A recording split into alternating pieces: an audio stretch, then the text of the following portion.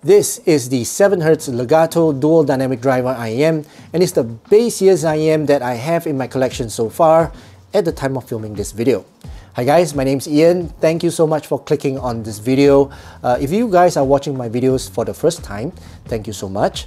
I do mostly audio product reviews, and if you guys are interested in this type of content, do consider to subscribe and click on the bell so that you get notified of my future videos, and that will really help me and my channel out a lot at no cost to you. Okay, right, in this video I'm going to review this 7Hz Legato. I've already unboxed it and graphed it, and if you guys want to watch that video, do check out the link up above. But in this video I'm just going to focus on the sound and of course the accessories and the fit and comfort in it, but most importantly the sound. Alright, but before I begin, I'd like to thank Hi-Fi Go for sponsoring this video. Yes, it's available on their website for $109 US. So for those of you who are interested, do check out the unaffiliated links in the description below. Right, so let's jump straight into it. First, let's talk about the accessories. It came with this box, alright, so this carrying case is a hard shell case. As you can see, I took out the inner tray. This is the inner tray. I don't intend to use this outdoors. I'm just going to store my accessories. The thing is, this case is a little bit too big for me, and I don't know how to, it doesn't really fit well, my overall package in terms of my bag. Sometimes I don't even carry a bag when I go out, so I don't want to clutch this in my hands and send out wrong signals. I mean, it's got gold zippers and red cover, so it's going to send out wrong signals if I do carry this out. But yeah, that's the case, right? Ear tips. Now, ear tips, I like them very much. I use the ear tips, and I do like the fit and comfort of this ear tips. Very comfortable, and it's not the best, of course, but it fits the IEM itself. So yeah, no complaints on this ear tips. The flange is of good quality, and it's very sturdy. So very nice ear tips. Cable, right? This cable, you know, to me, the most important thing about cable is that firstly, it does not create any microphonics, and it doesn't tangle. Even if it tangles, it should be manageable when I untangle it. And this cable doesn't give me any of those problems. It's very easy to untangle. It looks good. It's quite thick. It's not the thickest that I have, but it's quite thick. So it looks quite premium as well. Looks upgraded, and the ear hooks are comfortable. So overall, this cable is a value for money cable in terms of the overall package lah. Okay. Right, so let's talk about fit and comfort. These IEMs fit my ear very comfortably, and as you can see, it goes into my ear very, very well. Doesn't give me any pain or any fatigue. Doesn't press on my inner ear as well, so no issues wearing this. I can wear this the entire day and I've no complaints. Okay, so, and it gives me a very good seal as well. Yeah, when I'm wearing this, it blocks out most of the sound. Maybe about 60 to 70% of my ambient sound is being cut off. Okay, so now let's jump straight into the sound of this IEM. And man, in terms of price to performance, now if you are a bass head, this is definitely the IEM to get. It's value for money. I mean, $109 US to get a bass head, a quality bass head IEM is a steal. All right, this is my recommendation. I've tried Fat Freak, I've tried a lot of bassy IEMs.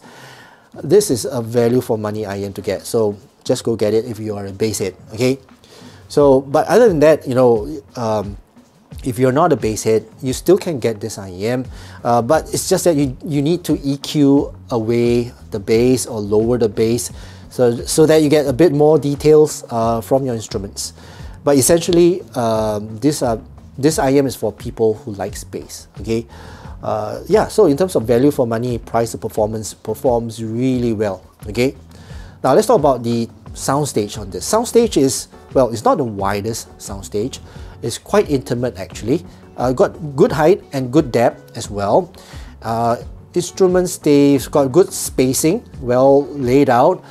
Vocals, they sound a bit intimate, but it's not very near. It still have got that intimacy kind of feeling when I'm listening to my tracks, but it's pretty okay. The distance is still there.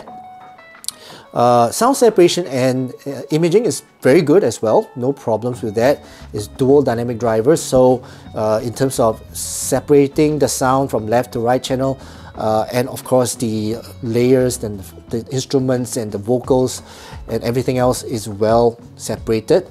Imaging, I can identify where the instruments are, the vocals are in the middle, and all that, so no problems with that. Now, detail retrieval. All right, so this is a bass CIM, so the bass itself will veil most of the details, right? So if you're listening to bass CIMs, obviously you won't get much detail out of this IM, but if you're listening to orchestras or even solos, you might get some detail, but in general the details are being veiled by the bass, so it's not a detail monster. So if you're looking for an IM with details, this is not the IM to go for, okay? Resolution though is very good on this IM, no issues with resolution. It's a very resolving IM with the sub bass being handled by one of the biggest dynamic driver, which is the 10mm, and then you have the 6mm dynamic driver that handles the treble. So it's very resolute delivery of sound on this Legato, right? So no issues with that. Now, the tone and timbre on this IM is warm, is fun, is casual, engaging, is heavy in note weight, is so nice, all right? It's very, very colored type of tone and timbre. So just by listening to the description or on this in terms of tone and timbre, it's meant to be. I mean, this is what they did intentionally to produce that type of tone and timbre, to give you that well, emotional connection to your tracks when you're listening to it, especially to EDM, trance, techno, heavy metal, drum and bass, rap, hip-hop, pop songs, even jazz. Oh man, this overall the sound and the track just comes alive with the bass, just the bass. Okay, so anyway, let's jump straight into the sound signature. If you look at the sound signature, which I think I'll post up here or here, is V-shaped, right, with the elevation of the bass, right? So bass is much more than the treble. Treble is also elevated, so leaving the mids recessed, obviously. So in terms of sub bass, it's got a dimensional sub bass. The rumble has got dimensions to it. Okay, when I compared it with my next bassiest IM, which is the Rose Finch, this is the KBR Rose Finch, and it's the next bassiest IM that I have. It's a single dynamic driver. Good, produces very good sub bass as well, but it doesn't have that dimension as compared to the Legato. Legato has got that surround type of bass. It's got body, it's got firmness as well. So that rumble, it travels throughout my body, it vibrates my eardrums and my ear canal. That vibration is a physical vibration. Oh my god, I've never felt that kind of vibration in my ears, and this can produce that vibration. Okay, so very good rumble, very good sub bass, very extended sub bass, warm, heavy in note weight. It's just an earthquake experience. Okay, the mid bass is punchy, the impact is there. One punch, it just blows me out. Blow after blow after blow, and especially when I'm listening to really mid bass centric type of trance, that blow just punches my ear out, and it's sometimes I can't stand it. I have to take a break. That's that kind of level of mid bass that you're gonna get. But man, the mid bass is really punchy, especially with a source, a good source. And now this is the source that I paired with that gave me that vibration and gave me that intense punch. This is the Hip Deck 2 with the X bass on. My goodness, the bass I get is another level, right? And furthermore, I connected it with balance output using my balance cable. So this cable is not balanced, by the way, it's single-ended. So I use my balance cable out, and man, the bass just hits me. Okay, so that's bass. Now the mids are recessed, obviously, and instruments, I mean, they still sound clear, right? You got dedicated drivers to push out the sound for the mids. It's got that presence, it's just that it's veiled by the bass and the treble. Vocals, they sound not bad, it's good.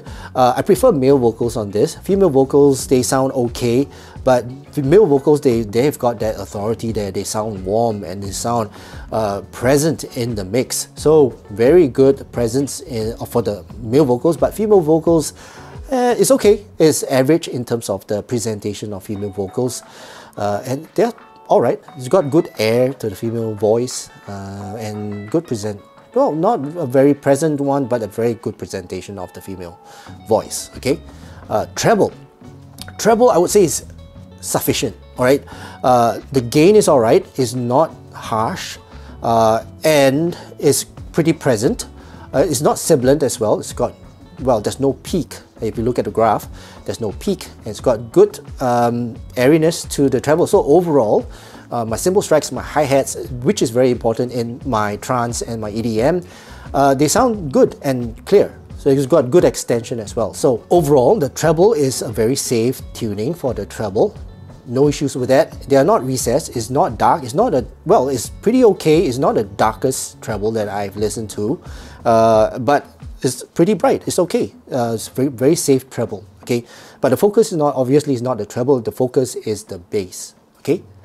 Right, so that's my overall sound signature of this Legato, and well, in conclusion, this is a very engaging IEM. I sleep with this every night, okay, and it gives me that vibration, I mean, to my brains, okay, that puts me to sleep, okay. It gives me that therapeutic bass addiction that I have. Is a very addictive bass. That's all I can say, and I do recommend that you get this IEM just to keep it in your collection for that bass level. Right, so that concludes my overall review of this 7Hz Legato. I hope you guys enjoyed watching this video, and if you did, please give this video a thumbs up, and please don't forget to subscribe to my channel and click on the bell so that you get notified of my future videos. Right, so that's it for now. Thank you so much, guys. I hope you guys have a great day ahead, and I'll see you again in my next video. Cheers.